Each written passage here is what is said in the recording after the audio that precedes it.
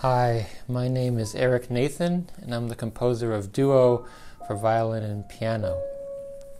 Composing this piece, I was thinking of the violin and piano as equal partners in a dialogue, and so it's equally virtuosic for both the violin and piano. I didn't want a piece that where the violin was really got all the good parts. So in this work, as you might find in the music of Robert Schumann, I've ascribed personalities to different musical characters.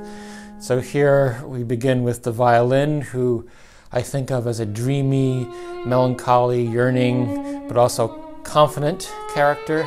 And the piano, in contrast, is quite playful, even mischievous, and witty at times.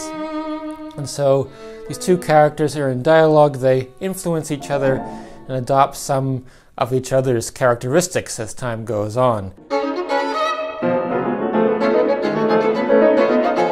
Middle of the work, the piano starts a vigorous chase, and they're evading and hiding from each other. The violin becomes here more fearless with a sense of bravura in their playing, and the piano becomes energized as well, but also becoming more serious and supportive.